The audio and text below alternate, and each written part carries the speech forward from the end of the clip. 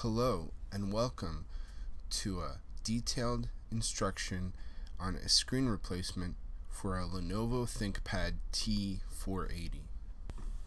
I don't recommend closing your laptop with a USB stick anywhere near the trim or on the keyboard. As you could see, that caused a lot of damage in the bottom left hand side of my screen.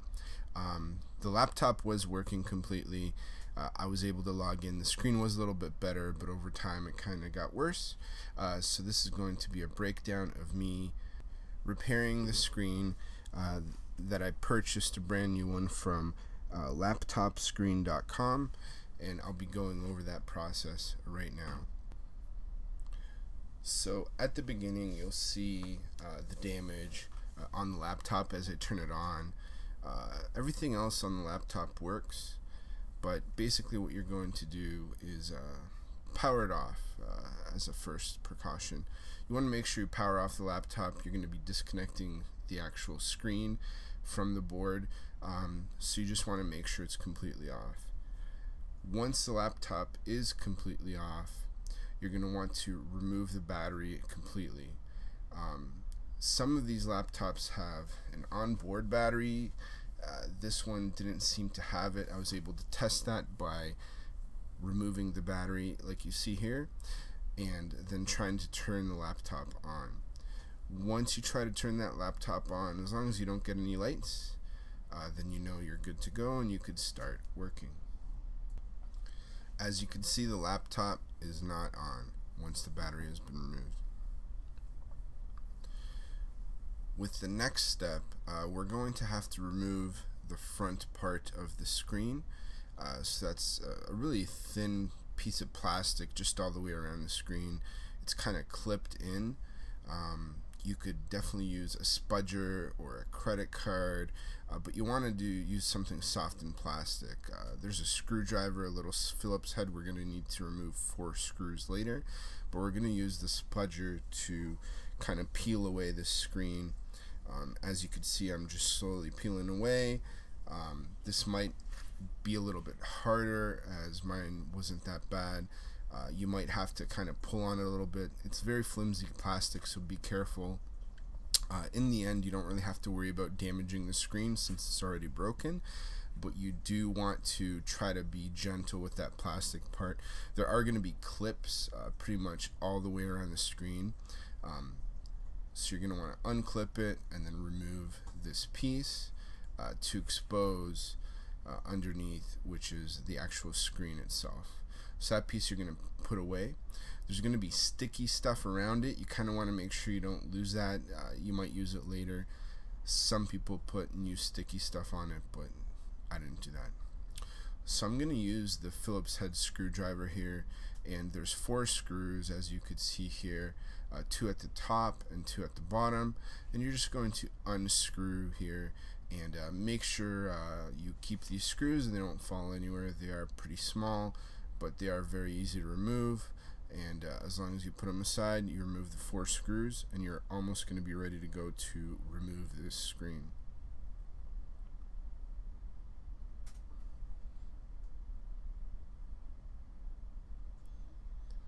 So as you can see, I have 1 screw left to remove, and once I'm done here, we're going to be ready to disconnect the screen. You are very close to being finished removing the screen. It's a very easy process with these ThinkPad T480s. So you're going to pop that screen out. Again, we're not too worried about this screen because it's kind of broken anyways, but there's an attachment cable right at the bottom of that screen, so you don't want to pull it out. You don't want to rip out that cable. As you can see, it's very short. So you want to flip the screen down, and then with a spudger or something soft and plastic, you're going to move up this little almost like handle. You're going to flip it up, and then you're going to push it back away from you to remove that cable. That cable is done, and now we could get rid of that screen. This is going to be done pretty much in the reverse order now, and we're almost done. So this is my new screen from laptopscreen.com. It was a good price, and I got very fast shipping, so I'm really happy about getting this. I'm going to reconnect that cable to the screen. You want to make sure the connector is the same. You should probably do that before you buy the screen, but you slide that connector cable back in, and then you're going to flip down that little handle over to the side. Sorry, it got a little blurry there because of my head, but you get the gist. It's basically the reverse order of removing it. So now that it's connected well, we're going to make sure the cable is lodged in there properly, and then we're going to slowly flip the screen. We want to try to be more gentle now. This screen is working and good, so I'm a little bit more worried about damaging it. Maybe it would have been better to lay down a piece of non-static fabric or something like that, or some foam on the keyboard when you put the screen down, but we didn't have to do that here. I'm going to line up the screen with the 4 screws. You could just kind of plop it in there, and it kind of sits there. You could really put the screen back, and we're going to just screw in those screws back again. I'm using a small Phillips head. You'll have to kind of find what size you need. Basically, we're just going to screw it back in here. Got a nice shot of my receding hairline, but that's okay.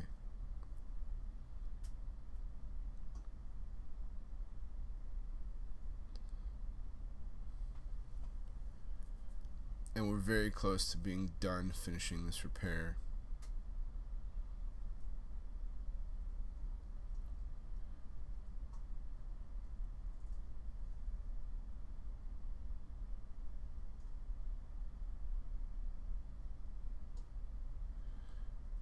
So now we have the screen in place. I'm just going to give it a nice little tighten on the screws. You don't want to over tighten them, you don't want to strip them, but you want to make sure they're not slowly falling out.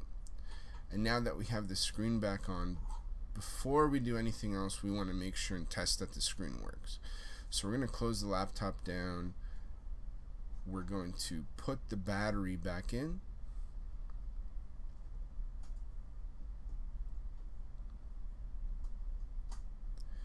And now that that battery's in place, we can flip it around, turn on the machine, and just see how our screen looks.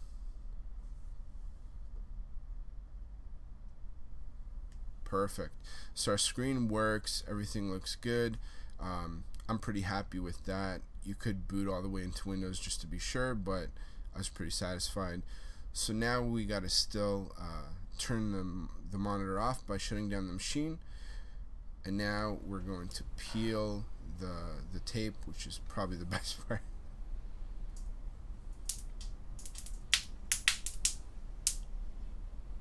Yeah, we'll hear some audio pouring there.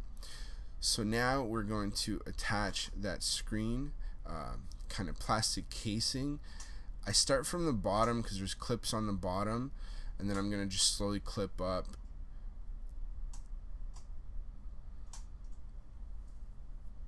You'll hear me slowly clipping up, and I'm just going to take my time and slowly clip them in. You'll see from the top,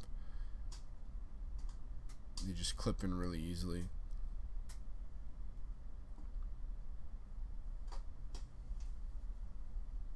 There are some clips at the bottom. You might have to close the lid and flip it like I did, and just kind of try to make sure you put some pressure there so that it clips at the bottom. It's really hard to get in there with your hands. I was kind of able to, I would try to be more gentle than me here, but everything was fine. Now we're going to give it a last touch, try to see if any of those last little bit of sticky bits stick to the screen that we had to peel off earlier. And now the screen looks back on, and we're going to give it another test. Excellent. Screen's working. I really enjoyed it. I almost think it looks better than the screen that was OEM with that laptop. So thanks laptopscreen.com, and I was very happy with the repair, and that was a screen replacement on a Lenovo T480. Thanks for watching.